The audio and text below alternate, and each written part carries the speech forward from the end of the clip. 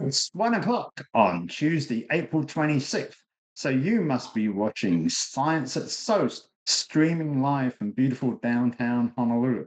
I'm your host, Pete Mouginis-Mark, and every week we have one of the graduate students from the School of Ocean, Earth Science and Technology, which is SOEST, at the University of Hawaii, on the show telling us about some of the exciting research which is being done at the campus. And today I'm really pleased to have Liliane Burkhard, who is a graduate student from the Earth Sciences Department. And we're going to be talking about tectonics of icy worlds. And I can hardly wait. Liliane, welcome to the show. It's great to have you on. Thank Um, you. a- as always, I ask the student, where did you come from? What did your degree, your bachelor's degree, what topics was it? So tell us a little bit about yourself. So I'm from Switzerland, but I've been here a while, and I did my undergraduate actually at UH, and that's how I got into the studies that I'm doing now as a graduate student through my advisor, because she hired me as an undergraduate worker, basically. So I was working on drawing maps for icy moons, and then I just continued on. Okay. So if you're from Switzerland, I would have thought studying icy worlds would have been better done at home rather than Hawaii. Why do you feel Hawaii is a great place to do this kind of research? Well, we actually have a really good department here that does a wide variety of research. You know, when you think of Hawaii, you always think of the volcanoes and studying these kinds of things, or coastal processes or stuff like that. But we actually have a really good program for also everything in space. So, and I was just lucky to get into it through my advisor because she was working on a NASA project. And so you came to Hawaii not expecting to be working in this field. It's something which evolved once you got here. Exactly, because I was originally a biology major. And I took Bridget's class as an elective. And then we sort of got talking, and I was hired as her worker, but I needed to change majors in order to do that. So I changed my major over. But I was always interested in like the beginning of life and how life emerged. So that's why my advisor and I got talking about all of this, because she was studying the icy moons, and maybe there's, you know, some sort of life there. Some of the worlds we'll be talking about today could be great candidates for extraterrestrial life. But we're talking about tectonics, and I'm not sure if the viewers actually know what that subject is. So give us a very brief introduction to what do we mean by tectonics of icy worlds? Well, I am specifically studying strike slip faults and also the San Andreas fault, which is the most well known strike slip fault. I think everyone knows the San Andreas fault in California. So the plates move besides each other, and tectonic processes are just surface processes that include all the plates that we have on Earth. So you can have subducting plates, or the colliding plates as you have in the Tibetan plateau. And it means these things can build mountains. It means these things can build uh, province, so openings in the earth. And these processes also happen probably on other planets and other moons in our solar system. So everybody's familiar with earthquakes. It sounds like you studied the results of similar quakes, except that the landscape's made out of ice as opposed to solid rock. Yes. Yeah. You're not a seismologist, so you're not worried about the actual earthquake. You just study the end result. Well, we've talked about the icy moons. Let's take a look at the first slide, and maybe you can just lead us through. Here are three classic examples. What is it we're looking at, William? So on the left side, we have Titan, which is an icy moon of Saturn, and it's the largest icy moon of Saturn. And in the middle, you see Ganymede, which is actually the largest moon in our solar system. It's comparable in size probably to Mercury, if you're familiar with that size. And it has a lot of water actually underneath the surface. And then on the left, on the right side, you see Enceladus, which is a very small little moon, also moon, icy moon of Saturn. And you see how the surface is very, very bright and clear. And it's the brightest, actually, I think the brightest object in our solar system as a moon. So the surface is very reflective, like a little snowball. So all of these moons, what they have in common is that they have apparently a icy surface and then a liquid water ocean underneath. And these oceans, we think maybe there could be some sort of microbial life. So we're very interested in studying these moons and the processes of these moons. And studying tectonic processes is important because these tectonic processes can act as a pathway to get to the ocean, or from things to get to the surface from the ocean. So that's why we're studying these things. Now these three worlds look very different colors. As well, we should point out the slide, they aren't all projected at the same scale, which is why we have the size. So obviously Ganymede's 10 times the diameter of Enceladus, but Titan looks orange, and Ganymede has both light gray and dark gray, and as you mentioned, Enceladus is almost white. And yet they're made of the same stuff. Is that true? Well, almost. Well, when you see Titan and you see all the orange haze around it, that's because Titan has a very thick atmosphere.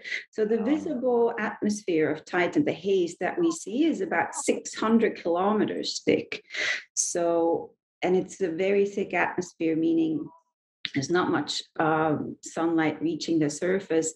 The problem is also when we look at it from afar, we don't see the surface. Whereas on Ganymede, there's basically no atmosphere and you can see the surface very clear. And you also see that the surface of Ganymede is obviously older than Enceladus' surface. There's less craters on Enceladus for sure. And the surface is very bright and just more, it looks very recent. Right. And the dark patches on Ganymede presumably are older terrain, and those little white dots that we can see in the image, that's the set of craters which you're referring to, which take perhaps billions of years, presumably, to form. It's a random event, but yes. And all right, so Enceladus is a really young surface, and Ganymede is quite old. Let's take a look at the second slide, and you can tell us a bit more about Ganymede, because I find that one to be particularly interesting, not only because it's the largest moon in the solar system, but because it shows this age variations. Here's an interesting slide. What is this which we're looking at here? So, it's like, yeah, on Ganymede, you can actually see tectonic deformation from afar, like this feature here, which is a clear offset feature. It's a right lateral strike slip feature. So you can see the displacement right there with the red arrows. And Dardanus sulcus is that bright streak right there. So that's a younger surface that we see there that has been displaced. So there must be some sort of forces doing this kind of displacement, and we're not really sure what they are, but it's speculated to be tidal forces and tidal deformation of the surface that might have caused this kind of deformation. So this is one of the most interesting features that we see. There's a few of these displacements that are very obvious on Ganymede. Right, and you mentioned that each of these worlds might have a liquid water ocean at some depth. So perhaps the viewers can imagine, you've got an ice sheet or an iceberg floating on Earth's ocean, and what you've just shown us is more like movement from side to side in that topmost icy crust. Exactly. Do we have any idea how thick the crust might be, or does your studies actually help us with that? Well, sort of, because all the inputs I have into my models come from somewhere else, the bulk density of things and then the calculations that go into it. So we have estimates of the surface of the ice shell thickness and the ocean thicknesses. I'm not entirely sure again about Ganymede. It might be around 100 or 50, 100 kilometers, and then the ocean is about 50 kilometers, I think. On Titan is a little bit different. I think on Titan is the ice is supposedly 100 kilometers thick, and then the ocean 200 kilometers thick. And so for the viewers, this icy crust is tens of miles thick at least. Yes. It's not something like the Arctic sea ice, which we have here on Earth, which might be a few tens of feet or a few meters in thickness. So this is quite a rigid icy layer. So the forces you're trying to investigate, they must be quite strong to crack an ice sheet that might be, let's say, 50 miles thick. Yes. So if you want to compare it to Earth, like our lithosphere, it's about 20 something kilometers. And then if you say Titan has an ice sheet of 100 kilometers, that's 5 times as thick, basically. So, and if you think about the processes that happen on Earth and the displacement of the plates and what could be happening, of course, it's ice, but it's ice at a very cold temperature. So it reacts like a rock, basically, in the end. But there's other factors that can decrease the shear strength of that crust, like liquids, for instance, that we have, and the tidal stresses as the planet or the moon goes around its parent planet. Yes, I know we'll get in later today to some of these forces, but it's quite remarkable that worlds which are much smaller than Earth, you can crack a nice layer or crust for much greater thickness. And I think in the slide 3, we'll see just your interpretation of some of this movement on Ganymede. This, I think, is one of the illustrations from your thesis or from somebody else's, one of your collaborators. Yes. What do the colors indicate? So we were mapping this. This was for a study for the PhD student I used to work for when I was an undergraduate. I drew these maps for the 2018 study. It was published then. And we drew these in order to see basically the principle of superposition, which feature is on top of the other, so we can have relative ages of different units of these tectonic deformations. So you see how the green unit, for instance, is cross-cutting the blue one. So that means unit 5 must have been younger than the other one because it's cross-cutting. So that's why we were grouping all of these little features together into these bigger groups to actually see relative ages of the surface. And if our technician can go back to slide 2, bounce between slides 2 and 3, then we get a much better understanding of what we're doing. If we go back to 3, there you go. So this is very instructive, and it tells obviously that the relative age of features that see. That looks a very complicated map that you drew. It's very detailed. Have you done the whole of Ganymede? Because that's a little postage stamp. Yeah, because we actually don't have high resolution data of the whole surface of Ganymede. So there are only like, I think, 8 or something patches that we have in this higher resolution. And when I say higher resolution, I mean hundreds of meters down to tens of meters per pixel. So if we would actually have the same data available for Earth, you would not even see buildings. If you have a resolution of 100 meters Right. per pixel, pixel is one dot on the image. So we would not see any roads or buildings, but you can see larger scale mountain ranges, for instance. Okay. So that's what we're basically mapping. So we don't have a complete surface image. All right. Let's move on to another world, because I know you've got a few slides of Titan. So slide 4.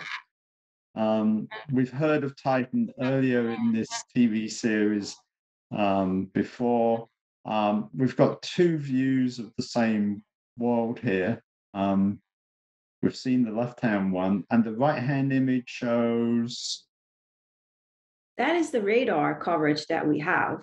So because of the atmosphere, we can't use, a good camera to actually see the surface. So we have to use radar that can penetrate the atmosphere and then see the surface with radar imagery. But the problem is also here, as you can see, we don't have a complete coverage of the whole surface. So I think about 70% of the surface has been captured with the radar at about 5 to 2 kilometer resolution, kind of low. And then you see the other stripes right there. Those are the stripes that are higher resolution, and they're about, I think the lowest is 350 meters per pixel. So still kind of large. So that's what this is showing. And I believe the coverage is best at the North Pole, which is what we see in slide 5. We can go to the slide 5. Yes, the North Pole, I think, is in that white gap at top left. Yes, so we're missing data there. Okay. In those white gaps. And so if you were to look at parts of Titan to try and find tectonic features, that would be the quality of the data that you have to work with. Yes, preferably better, but we don't have anything better right now. Yes, we need another spacecraft going to Titan. Yes. I know there's one going in a few years' time, but that's not a radar system. But slide 6 shows us a little bit about the kinds of tectonic studies you can do, right? So am I right in thinking the 2 gray images are actually parts of Titan? Yes. So this is the Western Xanadu region. And the Xanadu region is a bright radar feature. Basically, it's a brighter patch, and it's kind of mountainous. Well, a few hundred meters elevation. Titan is not very high in elevation, but there are features there that I saw while I was going through the more higher resolution data. So this is at 351 per pixel. That kind of look like things that we see on Earth. So on the right side, you have a displacement on the San Andreas Fault of a fluvial feature. This is Wallace Creek. And the displacement here, you can see the right lateral displacement. It is about 130 meters offset. And when you compare it to Titan, these fluvial features, they seem to have an offset, both of these, that trend in about the same direction at the same sort of incident angle, and they are offset by about 10 kilometers. So there must be some sort of tectonic fabric underneath or whatever that is causing this type of displacement for these fluvial features that we see. So Earth and the San Andreas Fault in California is providing a good analog to tectonics on Titan. But yeah, how might Titan actually produce some of this tectonic features? So my study actually looks at the diurnal tidal stresses. If the tidal stresses could be enough to deform the surface as Titan goes around orbit in Saturn. And these types of studies have been done on other icy moons like Europa, Enceladus, and Ganymede as well. So I just used these types of methods and applied it to Titan. Okay. And is that what we're seeing in slide number 7? If we go on to the next slide, here's a really nice cartoon. We recognize Saturn in the middle, and this is what we're seeing. Titan's being stretched as it... Yes, so as it goes around orbit, because the orbit is not entirely circular, it's sort of more elliptical. So it has a deformation as it goes around in orbit. You can see the closest approach, which is periops, closest approach to Saturn, and then the furthest away is apoap. So we use these measurements to calculate the tidal deformation at any point during orbit and also at any point on the surface. Okay, so the key idea you have, or the community has, is that because Titan does not orbit in a circular orbit around Saturn, it's being squeezed like a rubber ball by Saturn's gravity. So that's what's driving the tectonics. Could be driving, yes. Could be driving, yes. Because I'm familiar, and maybe some of our viewers are familiar, like with the moons of Jupiter and the volcanic activity on the moon called Io or Europa, where it's being pulled in two different directions by moons on either side of it. But Titan's unusual because there's no other big moon around Saturn, as far as I can remember. Yes. And also, So, Titan is unusual because the orbital eccentricity is quite high, 0.0288, where you compare it to like Ganymede, where it's 0.00013 or something. So it's, magnitudes larger actually. now, you've actually done some computer modeling, which I think slide 8 will show some results. And this might need a bit of explanation. So what is it we're looking at here? So here we're looking at an output that I have that gives me the components to calculate the stresses on the surface. So this is the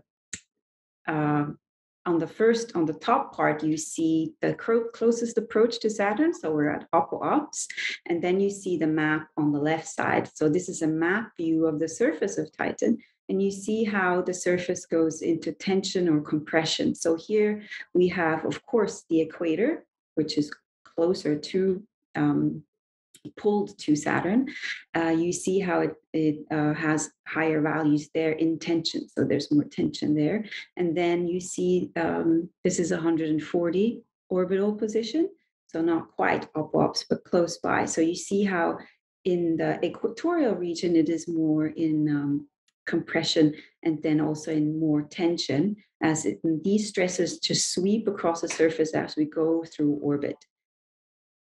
Okay, and to help the viewers, each of those colored diagrams, it goes from the North Pole at the top to the South Pole at the Yes. bottom, and it wraps all the way around the circumference of the moon, right? Exactly. And so the colors correspond to compression and tension on the scale bar. And I think the little illustrations of where Titan is with respect to Saturn, the two images on the right-hand side give their respective distances. So and you can run this for the entire orbit of Saturn. Does it produce the kind of tension and compression that you would expect to find given the landscapes that you look at? Yes. Well, one of the main factors that we can put into these calculations that we cannot put into any of the other icy moons is the liquids that are present on the surface, because liquids decrease the shear strength of the crust. So we can actually put in a parameter for pore fluid pressures, and that gives us actually enough resistance, less resistance, so it can actually lead to fault failure on the surface. Okay, so you can essentially do some detective work to try and find what the subsurface composition or structure might be. That must be fascinating to do, right? Yeah, very much so. But does any of it actually work? Have you come up with a real explanation, or is this an Somewhat. area of future research for your The future problem, studies? yeah, well, the problem with modeling is always that you need to have some sort of analog that you see on the surface, actually, that is like a benchmark for your model. But the problem with Titan is that we don't have that great of a data. So, you know, if we Okay. can't compare it like on Ganymede, where we actually have these offsets that we can actually use as a benchmark. Well, we have a few minutes left, so let's really challenge you with one other icy world. We were introduced to Enceladus at the start of the show. Let's look at Enceladus. You said it was like a snowball, but in this image, where it's tilted on the side with the North Pole on the right and South Pole on the left, they look like great cracks running through it. What am I looking at this correctly? Yeah, it's, it looks like ice sheets, if you look at Yeah. our polar regions, it looks like just an icy surface, so it's super interesting. But I think that image might be a little bit false color or enhanced colors because the blue is more enhanced right there. Okay. Well, maybe the last slide 10, will give us a better view, which I think is the South Polar region. Yes. And the insert Enceladus is quite interesting when you look at the entire world. It looks like there's volcanic eruptions there. Yeah, am I seeing this correct? Well, maybe volcanic is a strong word. So Enceladus has these openings at the South Pole, basically these faults that spew out, water ice. I mean water, and it has these plumes that come out. So there is something active going on right there. But these openings could also be temporal in a sense, with related to tidal stresses and as it goes around Saturn. So think more of geysers like Old Faithful rather than Kilauea erupting or something like that, huh? Yeah. Okay. Well, Liliane, I'm afraid we're running out of time. So I thank you again for appearing on the show. And fascinating to see some of these icy worlds. I'm sure our viewers aren't that familiar with some of the worlds which we've been seeing today. I want to wish you good luck. I understand you'll be defending your PhD thesis in a few months' time, and good luck with your future career.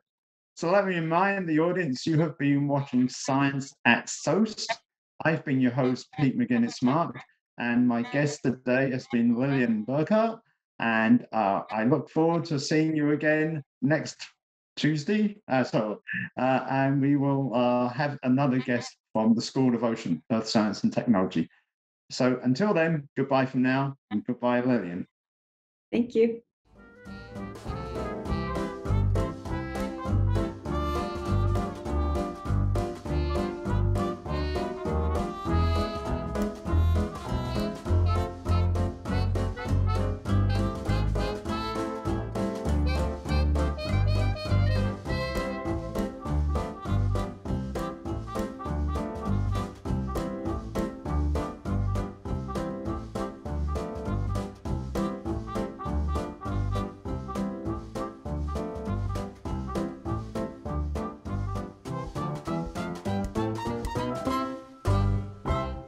Thank you so much for watching ThinkTech Hawaii. If you like what we do, please like us and click the subscribe button on YouTube and the follow button on Vimeo. You can also follow us on Facebook, Instagram, Twitter, and LinkedIn, and donate to us at thinktechhawaii.com. Mahalo.